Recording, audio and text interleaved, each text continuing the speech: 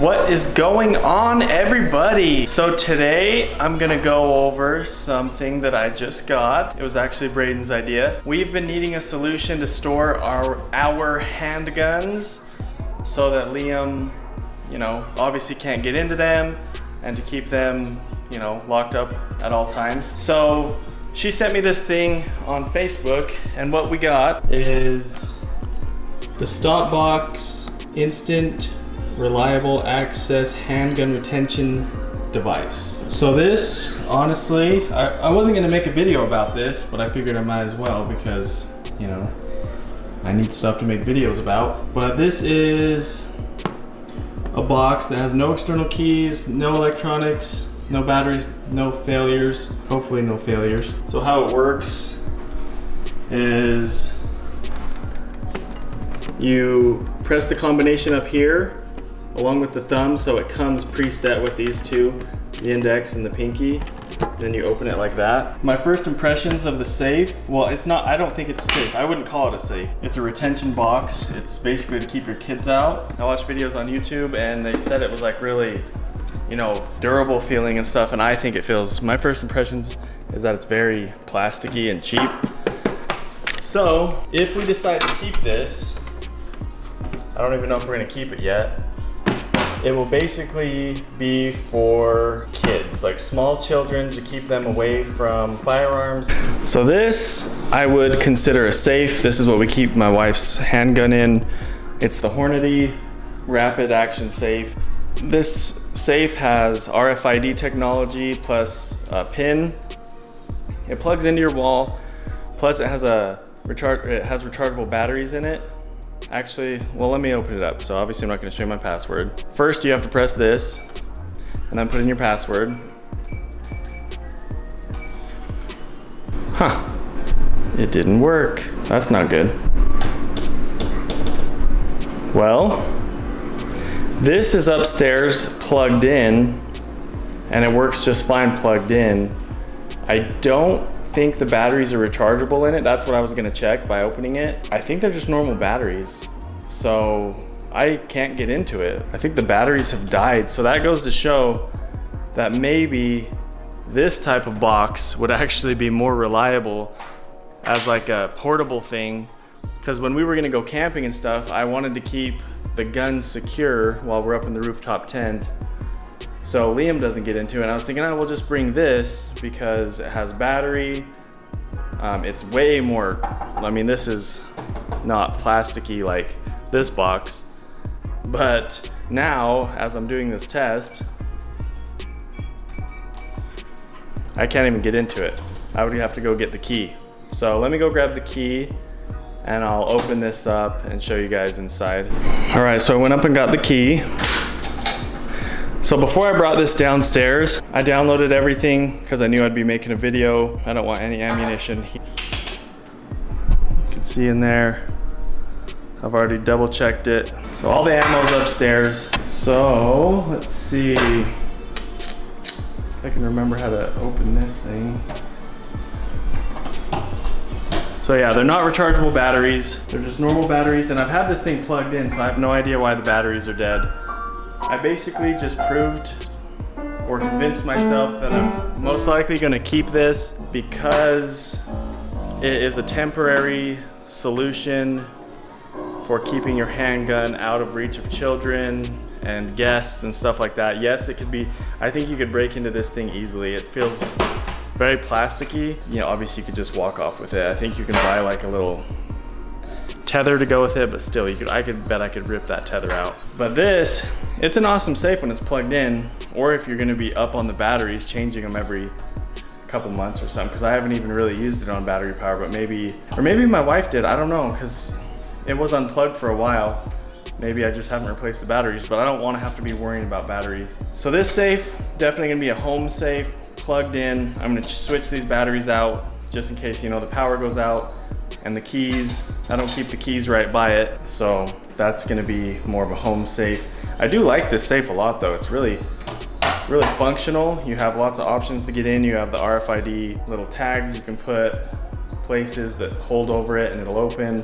the code, and the key. So a lot of ways to get inside, and you can program up to 6 RFID tags or whatever. But anyways, this video isn't necessarily about this. I made a video about this when I first started YouTube, like when I was super scared to upload videos and stuff, and I just had my GoPro, so the footage is probably really bad. I might edit it and throw it up on my YouTube page just for fun. Kind of goes over this, but maybe I'll make a new one later.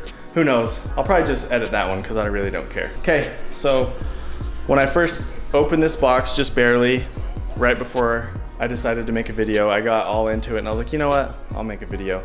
I thought it was kind of hard to open, so I pressed these and it like didn't have any retention. I thought it'd be like, I'd have to lift up on it to get it to open. But after I read this, it says to leave something in there if you're gonna be storing it for a long time. So that made me think, well, maybe with the gun in there, let me double check my other gun. I've already checked it twice now, but. So, you can see in there, it's empty, no magazine. So I was thinking with the gun in there, it would probably be easier because it says to store it with something in there or it will wear out the mechanism. So it has the foam on top. Push that closed. And then this is kind of where it impressed me. So you go up, say you're at the side of your nightstand. You go up, put your fingers on it, pops right open. Easy. It's a quick access, but there's not a whole bunch of combinations you can do. So I do not trust this for like even like a teenager. Once Liam grows up and he can understand a ton more and all that, I probably won't use something like this. This is just gonna be for when, you know, he's little, because he's not gonna understand. Plus we're gonna keep it high enough where he can't get to it. It's just like an extra level. If I'm storing my guns long term, they're gonna be in one of our actual big safes. But if, you know, I'm carrying and I get home and I don't want to run upstairs or run downstairs to the other safes, I just toss it in here, lock it, put it somewhere that's out of the way, and if I needed it quick, I come up and I'm in. So right now I'm going to read the directions and change the combination, kind of see what that's all about.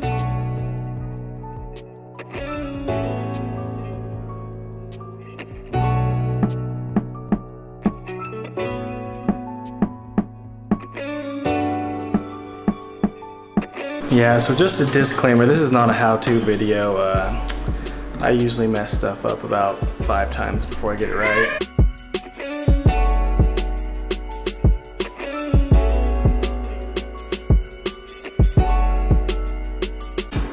All right, so I just looked up on YouTube how to change these out.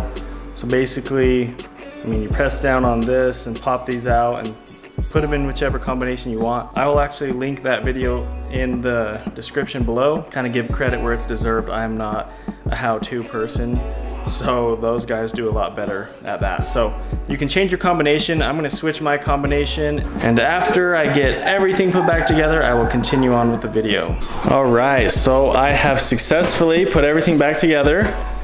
Unfortunately, we might get some squeaking from Koa because he keeps chewing on everything, but the squeaking keeps Liam entertained, so I apologize if there's squeaking in the background. So let's see how this works. All right, it works great. I mean, you can open it quick. This is the setup I have. When I carry, I use this snag mag. So what I do with this and how this works, put this mag right in your pocket like so, just like you have a pocket knife. And when you need to reload, you index it and you pull it back and it snags on your pants, and then you're ready to go. This little piece right here snags on your pants. Where is it at? Right there. That's what I have overall. Oh my goodness. Okay, we gotta go find the dog something else. This isn't working. So trying to make videos by yourself is one thing, but when you're babysitting and you have 2 dogs, I shouldn't say babysitting, but when you're watching your kid and dealing with 2 dogs, it's a little harder. Let's see if the Grinch can be our saving grace.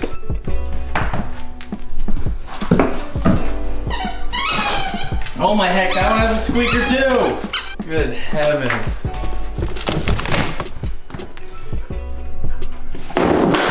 Talent. Alright, anyways, so this is the stop box.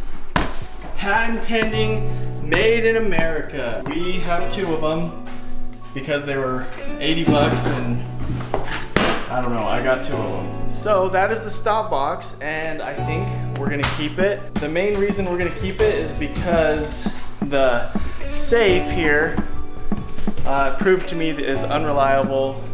You just can't rely on the batteries if you're gonna use it for like a mobile purpose. So at home, this is great, love it. When we're out overlanding, camping, all that stuff, I do want my gun with me, but obviously it's not gonna be on me at all times, like when we're up in the tent, so I'll have it in this box and it will prevent any unauthorized access. So, I hope you guys liked the quick little review and the chaos here at my house. I appreciate you bearing with me. If you like these videos, go ahead and like it. If you want to know when I upload, subscribe and hit the notification bell. I appreciate it. I like doing these impromptu videos because that's probably the only things I can do because it's so hard to plan anything when you are dealing with this beast. Koa. Look how much bigger he has gotten.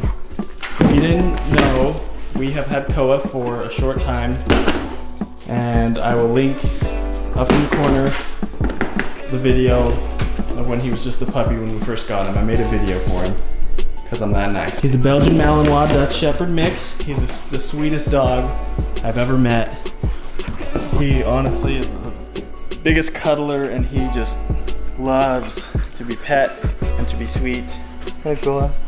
Thanks, Liam. Anyways, I appreciate it, guys. We'll see you in the next video. Liam, can you say bye-bye? Bye-bye. Say bye. Ah! See you next time. Ah!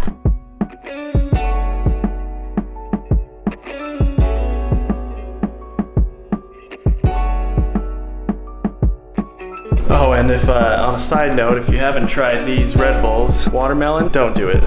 They're highly addicting.